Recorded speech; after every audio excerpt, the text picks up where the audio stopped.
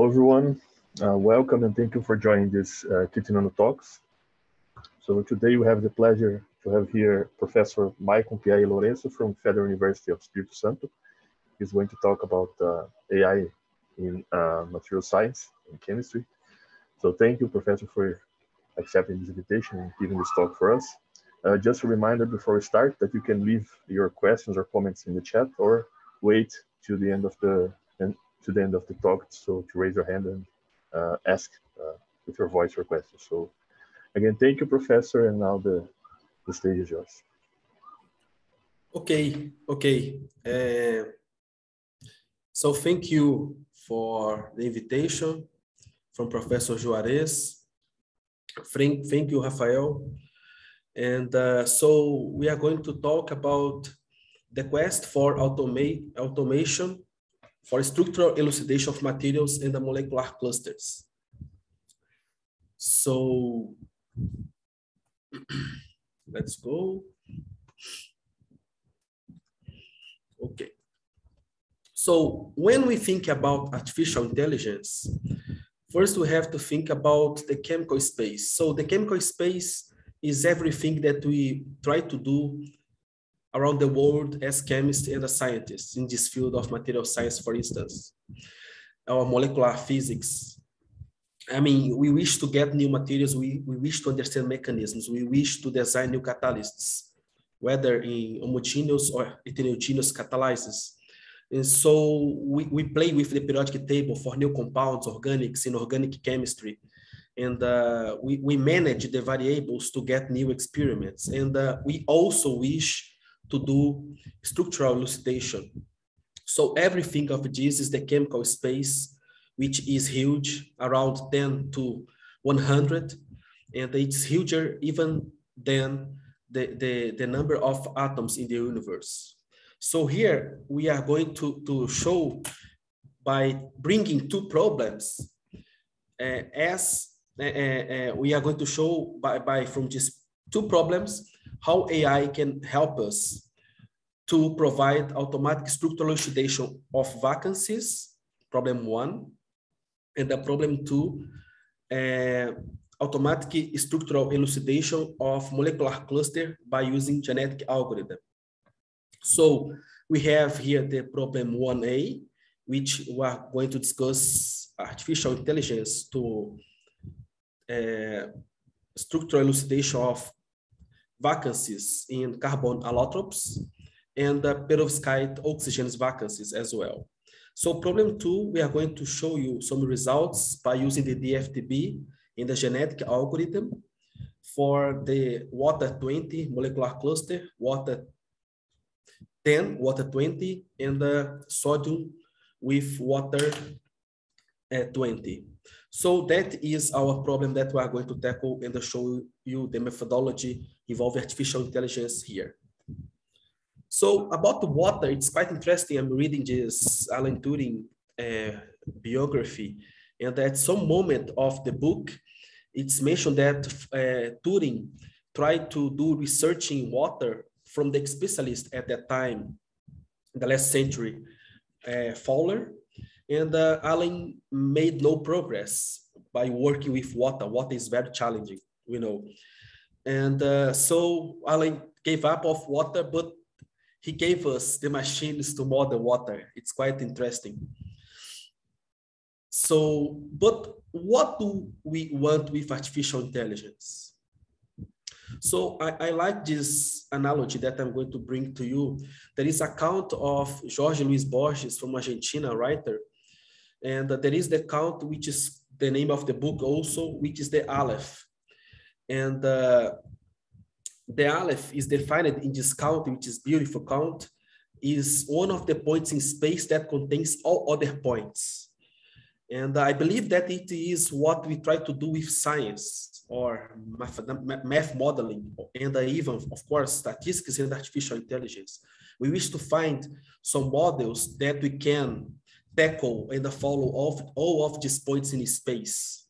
So, and one nice moment of this count is when he saw the character saw the Aleph. I saw the Aleph, that secret and the conjectured object whose name is common to all men, but which no man has looked upon, the unimaginable universe. So maybe that is what we wish with AI. So I try to actually follow my career thinking about this question that I made to myself. How to deal with the infinity by knowing so little about the finite? May we get inspired by ancient Greek literature and invoke the god of automaton or automation? Yes, we wish so. So Hephaestus, it's nice because Hephaestus was a Greek god, and it was one of the first times that the automata or automation word appeared in the history of humankind before Christ. And Hephaestus was a god of the work, and he worked in a forge, and he built robots to called automatons to help him to do his swords and the shields for the gods. And it's quite interesting. So we wish to invoke this god of automaton to help us to tackle this infinity. So I'm going now to talk about artificial intelligence by using the active learning method. How I see artificial intelligence by thinking in a chemical problem. And this sum up here will show us during this talk, as we will see, what I wish to solve. So here we have this alloy, which is doping silicon by aluminum. And we have 330 possibilities. And we have here all the possible computations and the total energies from DFTB calculations in this case. DFTB calculation, actually it's a DFT based on tight binding. It's approximated method that I have worked since my PhD studies. So here we have the black distribution with all possible structures. But of course, we don't always have resources to do all possible combinations of isotopes of this alloy. So what we wish to do with AI is to get a small sample, which is this blue one here, from random, and try to get the smaller energy here. So we wish to go from here and find some way in order to go to the left here, with fewer computation as possible. We are not interested in describing this distribution correctly. We just wish to get this data and come from here to there. That is our goal. And we are going to show how we can use methods to do this jump. So what is supervised machine learning and active learning? I'm going to discuss both methods here.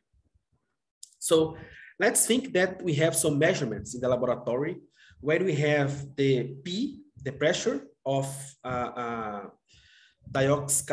CO2 gas, and we are going to perform measurements of the pressure and the volume, and we have as response the temperature. So in this case, we have 5 measurements, and of course, 5 responses. So in machine learning, we call this variable the descriptor or the features. And the T, in our case here, as I defined my problem, is our target or objective function. So we have this surface. Of course, it's a simple problem, but it's a gigantic one. So my goal is to get from these 5 data here and maximize my temperature with few experiments as possible to come from here to there. So how can we do that? That is machine learning. So we have now from this data, of course, it's not machine learning yet. We just have the data. And here I set up my problem. But so with machine learning, now it's machine learning, I get these 5 data here and we create a regression model. In this case, actually it's actual results. I made this from another software that I have, which is called Machine Learning for Chemistry. In the end, I can mention briefly about that. And here we have the neural network with bootstrapping for uncertainty quantifications. So we started with just these 5 data here. The blue one are the training data, and the red one is the testing data from neural network. And from the bootstrapping, I just resample this 100 times, and I have 100 neural network regression. From that, I get the mean and the average. And this average, as we can see here, is the uncertainty. And the green circle here is the mean from the prediction. And here the standard deviation, which is the uncertainty. So now we have the machine learning model, where here in the x-axis, we have the observed data, and here the predicted data, the y-axis. So that's the step 0. Now, I can get some points in the virtual or unexplored space. And these points here from P and the V are not observed yet or computed yet. And now we have these 3 points. So we have here, this one here for pressure 6 and the volume 30 here. And we have for 9 and the 10. Here is the pressure 9, and here is the pressure 10. The volume is the same. So if I get this data here, of course, when I wish to maximize, I wish to go to the blue star. So if I just think in prediction, which is this mean from the 100 model, I would get this one with higher temperature to try to do the next experiment. Here in the 10, the prediction gives me a mean, or the prediction is smaller with a smaller temperature than this one. So I would pick this if I just consider the prediction, the pure prediction, which we call exploitation. But if I consider the uncertainty, which is the exploration to go farther to the potential energy surface where we wish to go, or the search space, in this case, I consider also the uncertainty. So the uncertainty plus the prediction would be the better point that I would tackle, would get to do the next experiment. And I do so, I can compute this point here, and in just one step, I can get the global maximum here within my defined search space. So that is active learning. When we use regression to get the prediction, which is the exploitation, plus its uncertainty, which is the exploration. And we are going to show from acquisition functions or decision making, how we can use exploitation and exploration to do the search on the unexplored space. So if you continue, we are going to do these steps, even by finding the global maximum that I was interested, the maximum temperature, I can have better models, the training and the test set. And the question is, what did the machine learn with this data? The van der Waals equation for a real CO2 gas. So now we have a picture of what is machine learning and what is active learning. Active learning uses machine learning with uncertainty and the prediction to make inference for new discoveries, experiments.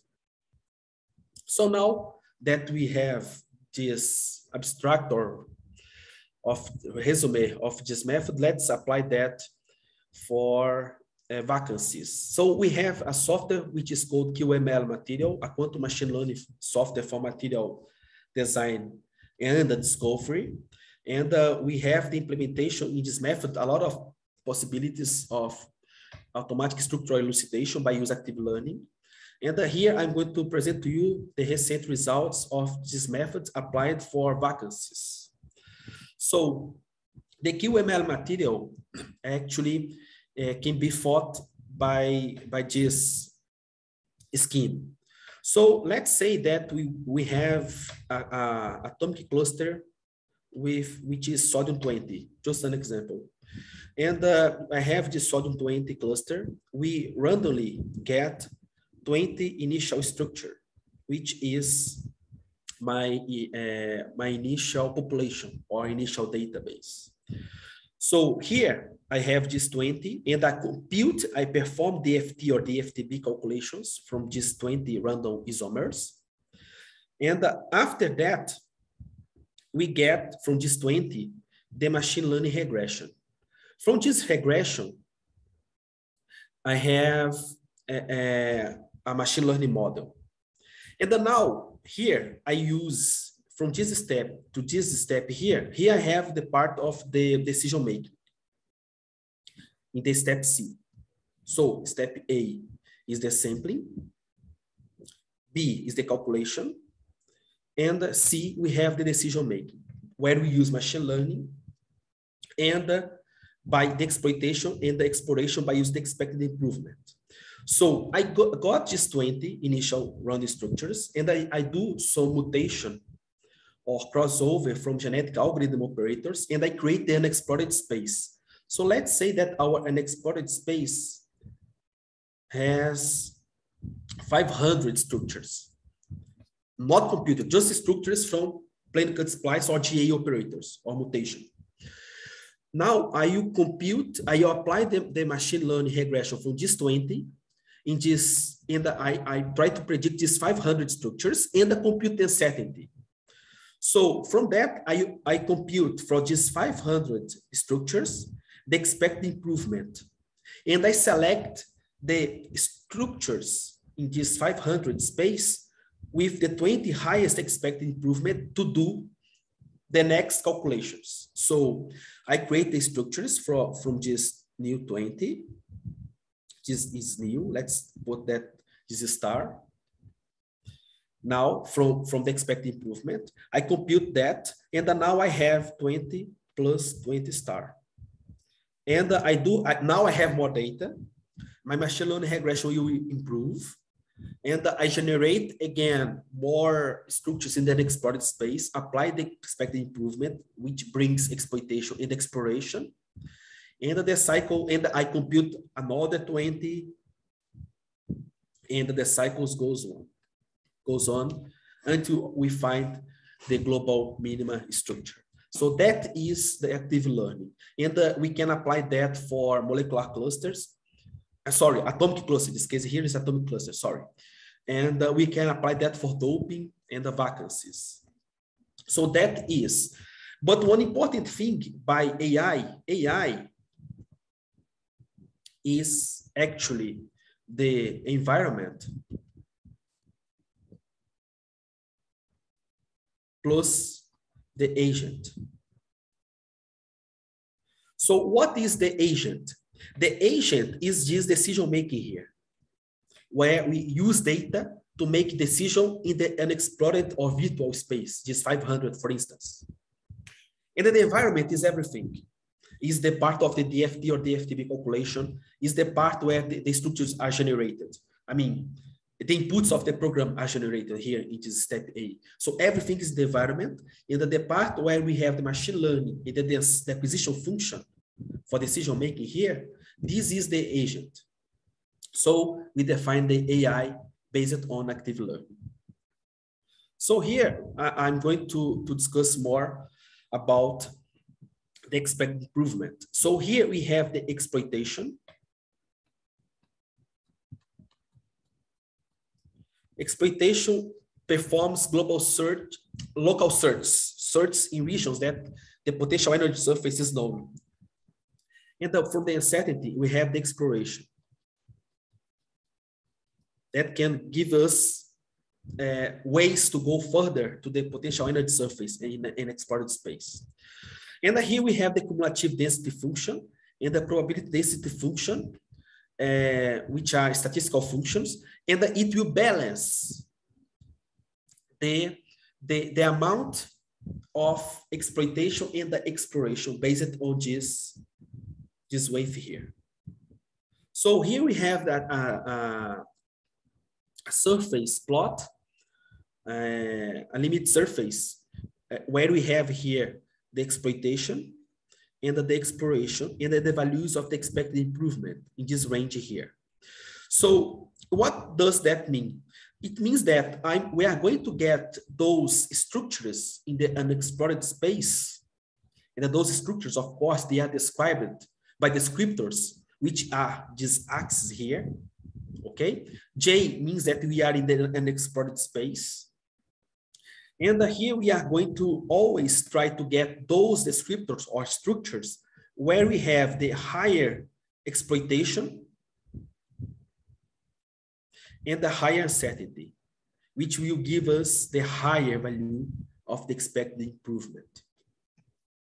So for example, here we have the blue training data, red testing data, and the green, the virtual space, the points that were not observed yet.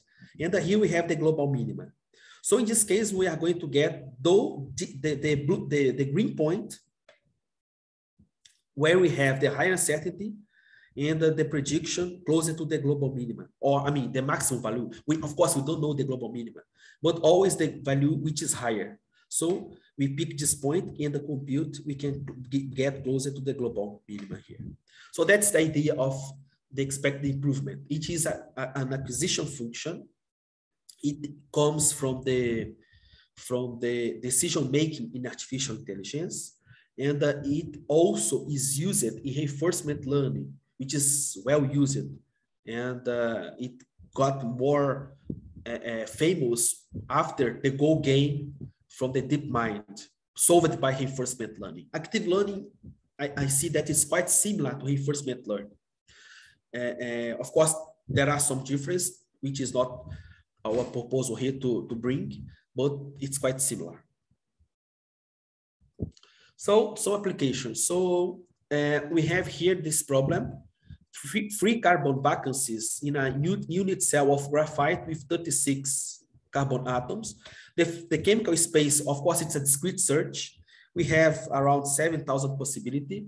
For C60 in the 4 vacancy, we have around 500,000 possibilities in a discrete search without considering symmetries, of course.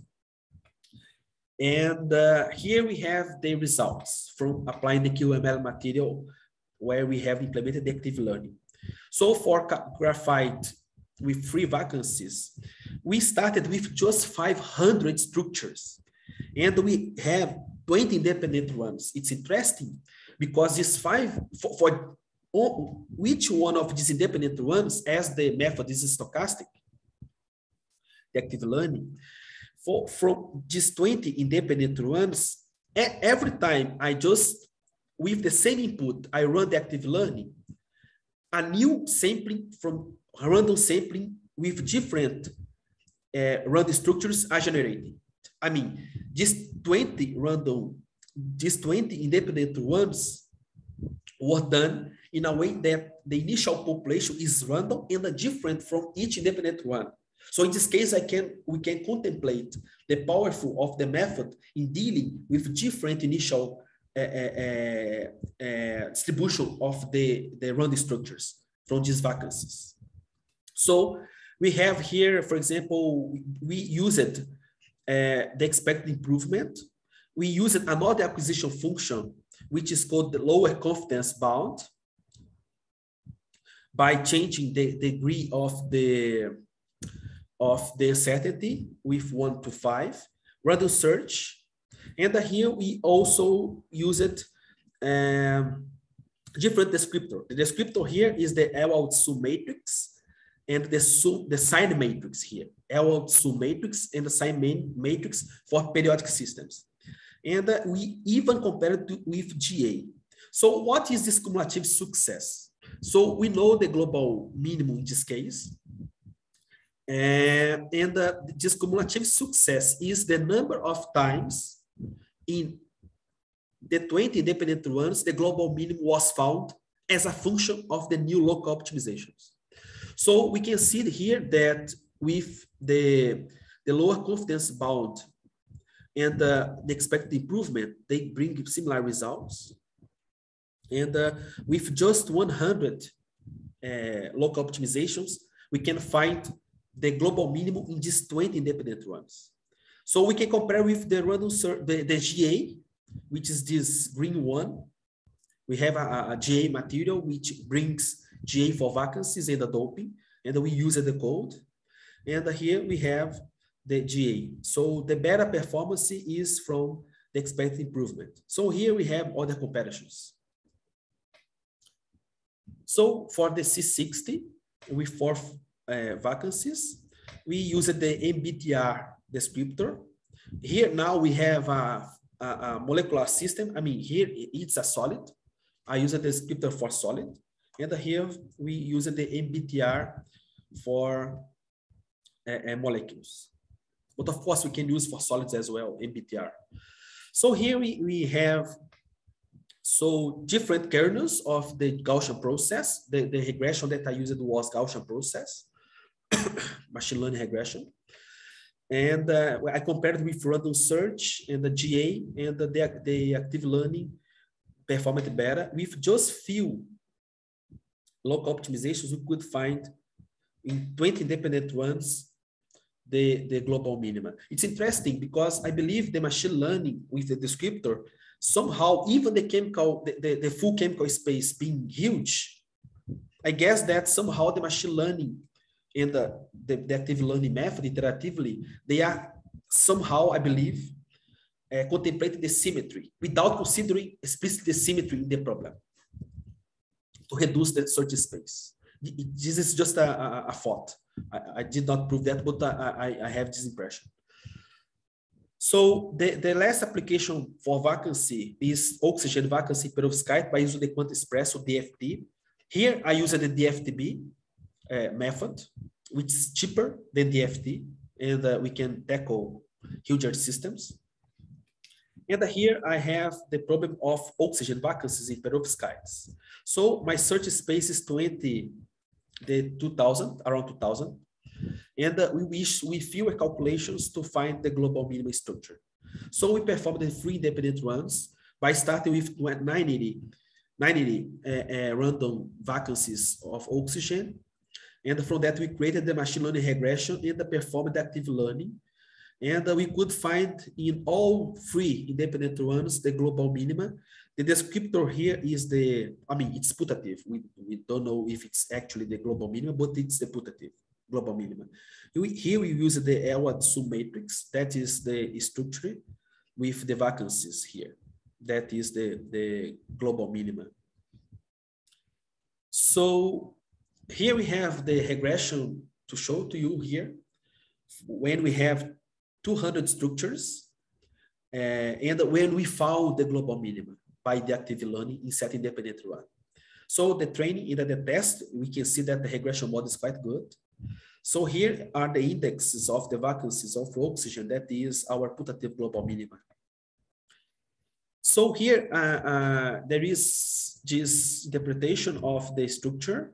We could see that by removing oxygen, we saw a reduction of the titanium sites, and the coordination number also reduced from 6 to 5. We could see free chemical environments, titanium 4, 3, and the 2, due to the oxygen vacancy. And when we plot the partial density of states, we could see these states here that are from these different environments of titanium. But one interesting news from this result is that here we have the putative GM, global minima. And here we have some random structure that I just got by hand when starting to do this work.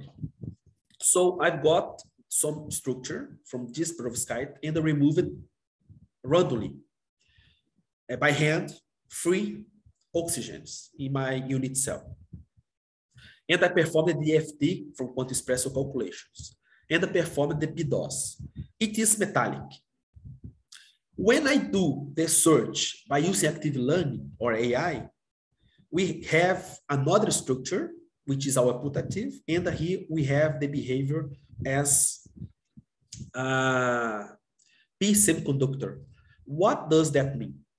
It means that if we wish to work with non-stoichiometry and even create databases like the material science or material gen, we need actually for non-stoichiometry, we need actually to have structures at least closer to the putative global minima to have correct electronic properties. Otherwise, if you just get vacancies or defects, even doping, by chance, we would go in the wrong property. We would have the wrong property because we are farther to the global minimum. So, I mean, it's necessary for non-stoichiometry and defects modeling to use active learning or the QML material. Okay, now we have the problem 2, which is the GA material for genetic algorithm. In particular, for this presentation, molecular clusters. So this GA material is a genetic algorithm software for material design and discovery. It's like a broader of the QML material. We get inspirations from active learning and the GA active learning to try to do this kind of work. It's nice. So this work is in the final edition now to be published. We have the DOI already. And here we have the workflow. And this publication was just for molecular clusters and the vacancies, and the doping. We have a lot of features. And I will show to you later the capabilities of the GA material. So it was, it's going to be published soon. And but we published it just for molecular clusters, atomic clusters, sorry, atomic clusters and defects in the interfaces. For molecular clusters, it is in progress for another work. So what is the GA? In this case, we get some random structures. It can be defects like doping vacancy or atomic clusters, or even interfaces, clusters on surfaces, for example, or surface reconstruction. We get that randomly, perform some DFT calculation or DFTB, get the population, perform selection crossover, selection for crossover in the mutation. Here's the selection. After the selection, we perform the GA operators, and then we have a new selection from the pool of structures in the unexplored space from the crossover or mutation. Here we can get the structures randomly or even use machine learning. Machine learning is inside the GA material. So in the cycles goes on. So again, this workflow is the general workflow for genetic algorithm, as in this particular case implemented in the GA material. But we wish to go further to problems involving vacancies or doping and atomic clusters and its interfaces. We wish to go to molecular clusters.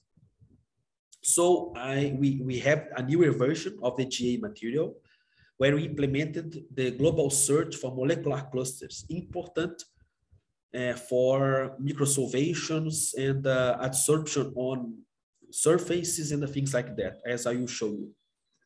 So what is the operators, how are the operators behind the GA material for molecular cluster now? Like water 6, water 20, whatever. So here we have the molecule A, B, and the C. So very, very diverse the structures. Here we have the father, and on the right we have the mother.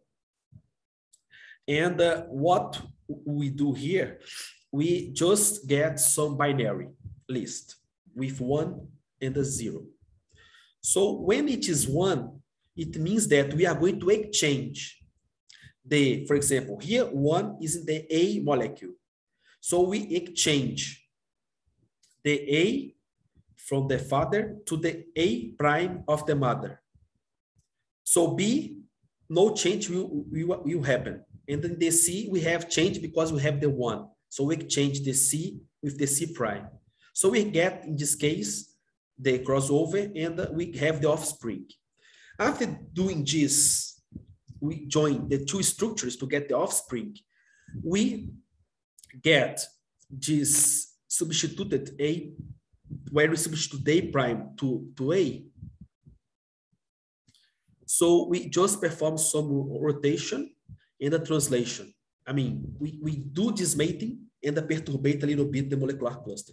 So A prime substitutes this A, B is kept, and the C prime goes to here. And after it goes to here, we perform some perturbation by rotation and the translation. And we have here a random value between 0 and 5 by multiplied by this random by this random rotation and this random translation. So we have the input here, the input in the GA material software. We can say the range of the alpha, beta, and the gamma angles, and also the mean value and the maximum value of the angles that we wish to rotate the molecule, based on the center of the mass of the molecule. And we also have the translation from -3 to 3, like a box. That is the crossover. So we have the mutation, it's important in GA. In this case, we just get one molecular cluster, and we also use the binary list. So, and the ones with 1 will be slightly changed by rotation, its coordinates by rotation and the translations. So A is kept because it's 0. B changes by this perturbation on the structure, and the C changes as well.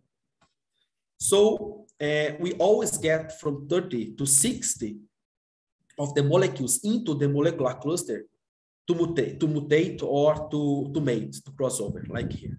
So between 30 and 6% of the molecules inside, randomly between 30 and 60, are selected to do this mating or mutation. So now we have some in progress results. So we have, I've worked with the DFTB method, which is a tight binding based on DFT. It's parameterized, it's very hard to parameterize that. And we have some parameters published in 2 years ago, the JCTC for bulk water and some clusters of water as well. And we use these DFTB parameters to do these calculations by using the new implementation of these molecular clusters in the GA material software. So here we have the results for 3 independent runs for water 10. So we can see here that I performed 120,000 local optimizations. And here we can see that we need much higher, we need a greater number of computations compared to atomic clusters, at least by using my DFTB potential. And here we have the final 3 independent runs. And here we have the structure, which is in the smaller structure in the initial database. The population here is 60. So this configuration here is the smallest configuration of the molecular clusters for water in the initial database. So now these 3 structures here, they are here. This is the putative GM. We can see that the energies difference are in the order of milli-electron volt. It's quite small. So we have here the structures of water 10. We did the same by using machine learning until 5,000 local optimizations. And we did not progress because actually, as we have a lot of local optimizations and the number of structures gets higher, it almost blows the memory of the computer. So I need to fix this problem to continue to see if machine learning can help in accelerating this GA for molecular cluster, but it's implemented. Here we have even nice training in the test set for 6,000 water 10 isomers for using the MBTR descriptor.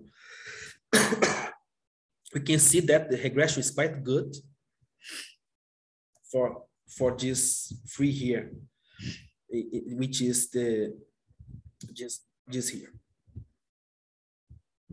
the dashed line.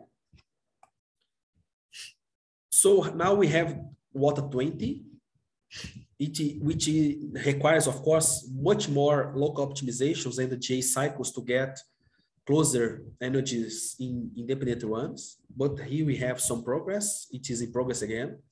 So that is the configurations in the initial database, the smaller energy. The population here is 60. And here we have the smaller energy found so far, which has this configuration here. So sodium within 20 water molecule. Here we have around 40,000 local optimizations in the GA material. Here we have the smaller energy in the 100 initial population. The initial population was set up randomly. And here we have the putative global minima found so far. It's interesting because you can see that the water molecule are forming around 2 shells around the sodium ion. And here we can see that we have, so the molecules are above like that, and here they are getting around the sodium. It's quite interesting. I mean, it's like forming a second shell of water solvation. So where are we going? So the QML material has so far a lot of capabilities, and of course more will come. And we have the global search of atomic clusters. We have results that due to time we could not bring to here, but we have the GA material where we can do the global search of clusters, and we have also the capabilities of doing the global search of the cluster plus the spin multiplicity, the optimum spin multiplicity. I mean, the active learning for molecular cluster, atomic cluster can get you the global minima plus the optimum spin multiplicity. I mean, the search contemplates the electronic part and also the structural part. We have doping in cluster, which also includes the search with the spin for clusters. For solid, we haven't done that yet. We can have doping in clusters in materials. We can have vacancies. We can have doping in the vacancy. It is in progress. So this 1 is already published. 2 is already published. 3 is already published. This is implemented, and we are working with some collaborators from Canada by doing this doping and the vacancy in nickel, in Syria nanoparticle doped with nickel. We have also published here this surface adsorption of particles like C60 on anatase titanium oxide. We have also clusters encapsulated. And we can even do surface reconstruction or even clusters on surfaces. So those are the capabilities of the QML material. The GA material, we have the capabilities, which is the atomic clusters, doping and the vacancy in materials or nanoparticles. Vacancies, we have encapsulated clusters in the surface reconstruction. All these 1, 2, 3, 4, and the 5 is already contemplated in this publication that is coming soon.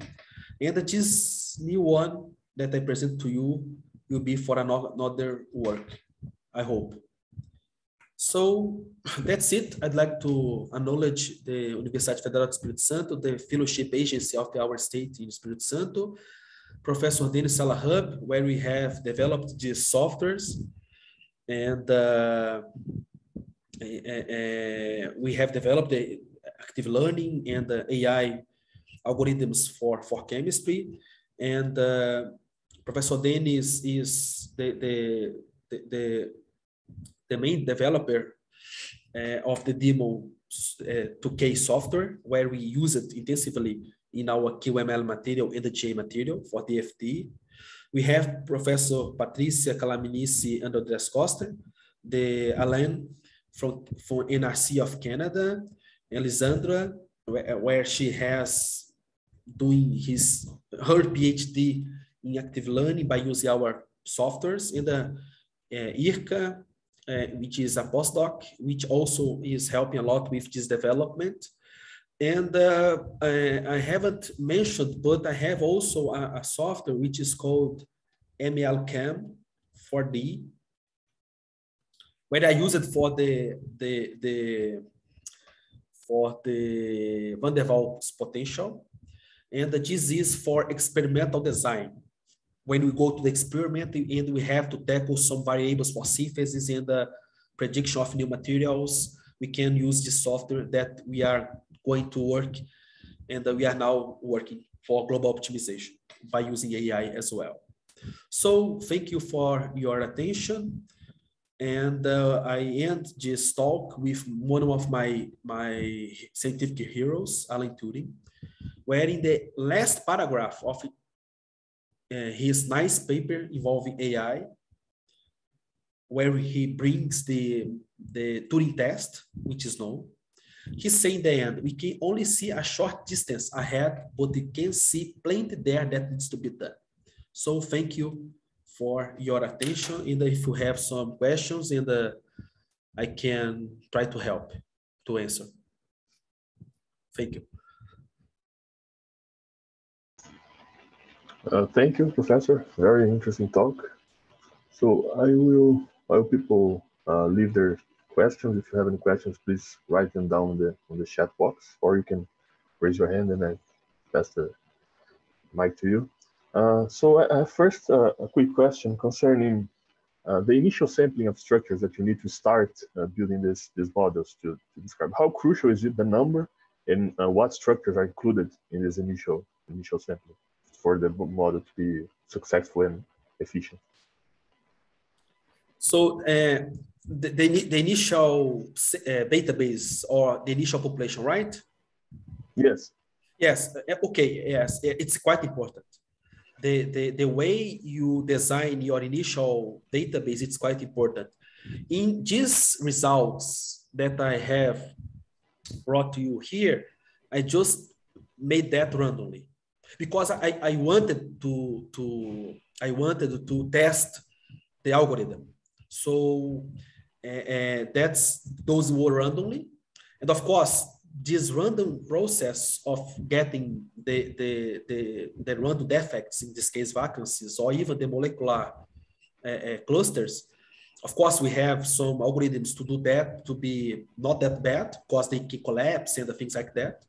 But it's random in the beginning. But of course, we can improve that by considering more chemical sense during this random initial population. But they are random. Okay. Yes, but you need to see this. You think that some chemical intuition must be used to increase the efficiency of the selection, and also I think that is there the risk to be trapped in some configurations if you don't include diverse enough sampling this initial step. So you mean if I don't know if I could follow the question, but of course we can use a chemical intuition. I mean, we can try to develop algorithms or even chemical sense to create the initial database. And the active learning algorithm is quite efficient, and the sampling is quite important because, for example, in the case of the vacancy, we have a discrete search. So actually, we can somehow map all the possible vacancy configurations. When we have the atomic cluster, for example, we have to use GA operators to get a better unexplored space to apply the active learning. So when we have vacancy, actually it's not much a problem, just sampling, because it's a discrete search. but we know the sites where we wish to remove. But when we have harder problems like continuous search, which is the case of atomic cluster or molecular clusters I have shown, actually we can have some traps if we have some collapses of molecules. But of course, we must guarantee that during the evolution of the populations, we eliminate those structures that are strange, like closer in atoms or too far. Okay. Concerning the vacancy, the work about vacancies, I'm not sure if I follow it correctly, but during the search for new structures, is it only the site of the vacancy that's changed, or is there some local optimization of the structure that considers atomic displacements? Yes, it's a great question. Let me just return.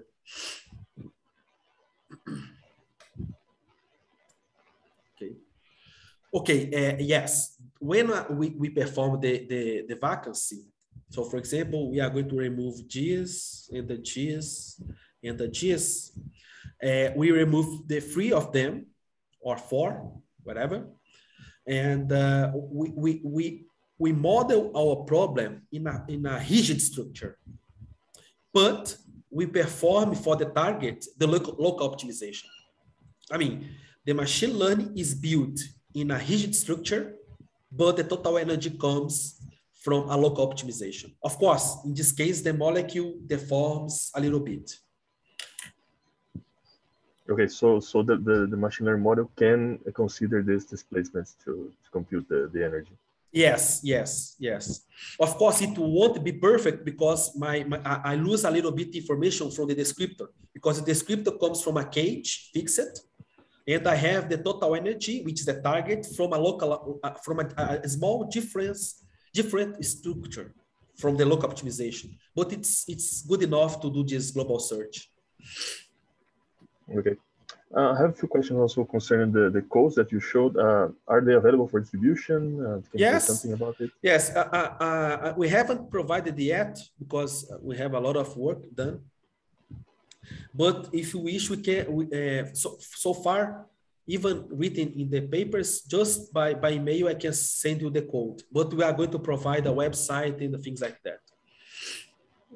Do they have a direct interface with some codes that you showed us for compute the DFT calculations? Or? Yes. We have, I forgot to mention, both the GA material and the QML material, they have interface with the DFTB plus software, with Daemon 2K, with Orca, XTB, has interface with QuantExpresso. VASP, I don't have this interface because I don't have the VASP license. And, but we have these interfaces from quantum chemistry codes. How easily do you think it's if I use VASP, for instance, to put data from VASP in this code? Is it a hard task, or is it the right thing? Yes, no, it's easy because actually what the QML material or GA material do, what they do is just to do I/O in the output of the software. So we just need to know how to run the VASP. I don't know, actually, I haven't run the VASP. And after running that, of course, we have to have a template input, and we run. And the structure that will be in this template input, you come from the active learning, and the VASP will compute. It will be called within the QML material. The VASP will run, and we will have the final output. From that, we get the energy and then the final structure. It's quite easy. Okay. So, okay, so it seems we do not have any further questions. So, thank you again, Professor, for a very nice discussion and for accepting this invitation.